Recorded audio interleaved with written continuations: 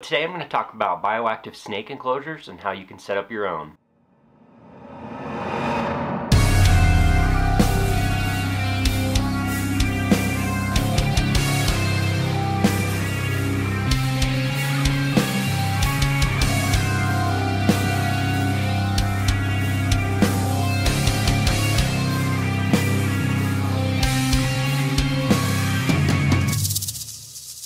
So in the past 6 months to a year, I've been doing a lot of research on bioactive snake enclosures, and today I want to talk about some of the bioactive setups I currently have and how I set them up. So the first thing I'll talk about is enclosure size. One of the things I think about a lot when I'm observing my own reptiles is how they utilize their space. In my opinion, you can't have too big of an enclosure as long as you fill it up with plenty of things for the animal to climb on and plenty of enrichment. I just set up this bioactive enclosure for my California king snake, and he seems to be loving the amount of space that he has. After dark, a lot of snakes become quite active and they do utilize every bit of space that they have. Next, let's talk about substrate. The main two things I think about when it comes to substrate when I'm putting together a bioactive enclosure is the burrowing capabilities and humidity. So for my substrate, I like to dump in at least 4 to 5 inches so that the plants can be healthy and the snake also has plenty of room to burrow. Now if you're going for 4 to 5 inches, I would recommend putting in 5 to 6 inches. That's what she said! The reason why is whenever you're misting and the snake is constantly moving things around, it'll start to get packed down a little bit. So far in my bioactive enclosures, I've been adding a 60% soil, 20% moss, and 20% sand mix. My go-to right now for the actual soil itself is Terra Firma by the Biodude. You could also use Terra Sahara for more drier climate species like a sand boa or maybe a hognose, for example. Either way, the Terra Firma or the Terra Sahara by the Biodude are great substrates. They hold humidity and they hold burrows very well. Now one thing I like to do whenever I add my substrate is make sure I also mix in some leaves and some moss. I lay down a light layer of leaves and a light layer of moss, and then I just mix that completely into the soil with my hand. When you have that overhead heating and lighting, that top layer of substrate is going to get a little more dry. So whenever you add in the moss and leaves and mix that into the soil, that creates little pockets of humidity, so if your snake gets a little too dry from above, it can burrow down and have a humid pocket. If you are using the Terra Firma or the Terra Sahara by the Biodude, I recommend using a packet of BioShot. They have a packet that's for the 36 quart, and then they have one for the 6 quart as well. This adds beneficial microorganisms and nutrients to your enclosure. Now what I like to do whenever I'm adding these different layers of substrate is to spray down the enclosure completely after adding each layer. So once I have my 60% soil, 20% moss, and 20% excavator clay or sand all mixed in, I add a layer of leaves that I leave on the top. So I've tried peat moss in the past, just peat sphagnum moss, and honestly I don't recommend it. You can get huge bricks of peat moss for pretty cheap, so it seems appealing and it clumps up really bad, so I don't recommend using peat moss. I would just use the stringy kind of sphagnum moss. Next I want to talk about isopods and springtails. Isopods and springtails are what you're going to use for your cleanup crew. When it comes to what type of isopods to use, I have had good luck with using dairy cow isopods. I currently have just powder blue in some of my enclosures. I have just the dairy cow isopods in some, and I have a couple of enclosures that do have the dairy cow isopods but also the powder blue or powder orange isopods. So in this 4x2x2 enclosure, for example, I've added about 24 isopods. These are powder blue and they seem to be thriving.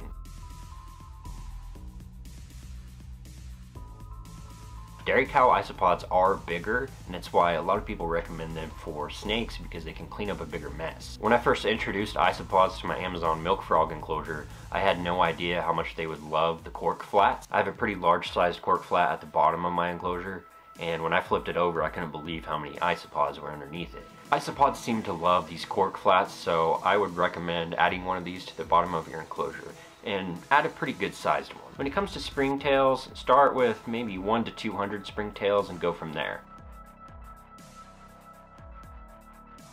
So now let's talk about plants. With my bioactive setups so far, I've enjoyed adding pothos, however you say it. I say pothos, it just seems more fun to me. It's whatever. I'll add the species and the actual name of the plant here where it's dark, I don't know. So the pothos that I've added to my enclosures seem to be really hardy. They've done really well in pretty much any conditions.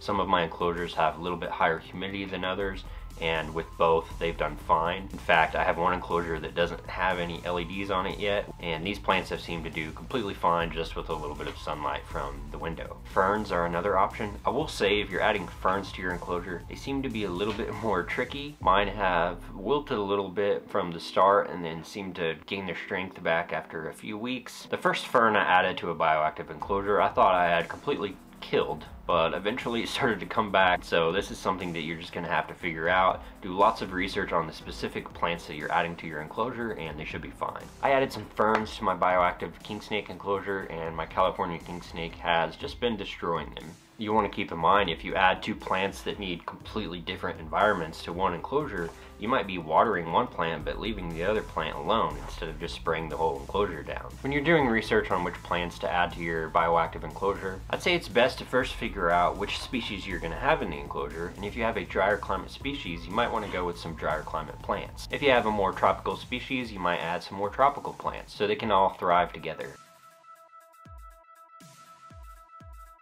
Next, let's talk about lighting and heating. I do recommend getting some full spectrum lights for your enclosure. I like to use the strips instead of these spiral bulbs just because they cover a bigger area. I do recommend getting these solar grow lights from the Biodude. Now, there has been quite a bit of talk in recent years about whether or not snakes need UVB. I say why not? Go ahead and add a UVB strip. I've been using the Arcadia Shade Dwellers and I highly recommend these lights. Let's talk about heating for these animals. For me personally, especially for animals that don't get very big whenever they're adults, I like to use these halogens in a dome. Now I hook up this dome to a dimmer and then I plug that dimmer into a timer. You don't have to have a timer, of course, but then you just have to remember every day to turn your lights on when they're supposed to be on in the morning and then to turn them off at night. There are some really good options on Amazon for these digital timers that have apps and they work awesome. So there are a couple different ways you can make sure you get just the right temperature.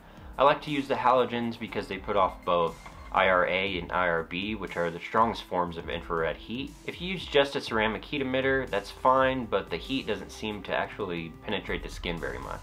A ceramic heat emitter only puts off IRC, which is the weakest form of infrared heat. One other thing I'd like to use, and I want to make sure this is clear, I don't recommend buying these heat rocks. From what I've heard, they just get out of control a little too easily, so I don't recommend that. But if you have a piece of slate or a piece of rock that you could put under that hot spot, as long as it's not getting too hot, that's a good spot to absorb warmth, and it's a good naturalistic type of hot spot for your animal.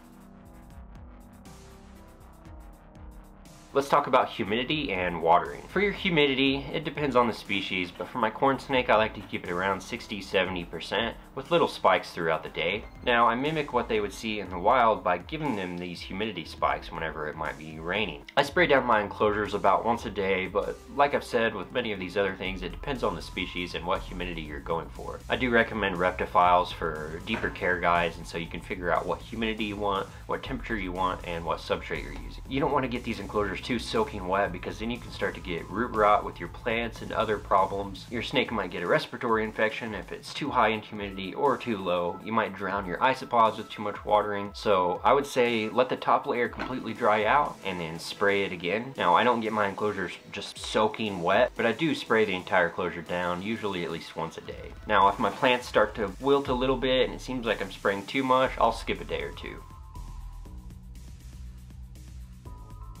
Now I do want to talk about just leaves for a second. You can buy leaves online or in pet stores, but they can get quite expensive. So what I personally like to do is to go out with a box, collect a lot of leaves. I isolate those leaves for a couple of weeks, and then I either boil them or bake them. If you Google this, there are many different options, different recipes for how to bake leaves or to boil them and disinfect them so you can add them to your enclosure. If you're baking the leaves in an oven, obviously you'll want to watch that pretty closely. What I've done recently is baked my leaves at about 150 degrees or a pretty low setting for about 15 minutes. The important thing about leaves is it's not only a hiding space for both your snake and especially your isopods, but it's also food for your isopods. These biodegradables help with not only your plant life, but with your isopod life, and it helps the whole enclosure look more naturalistic.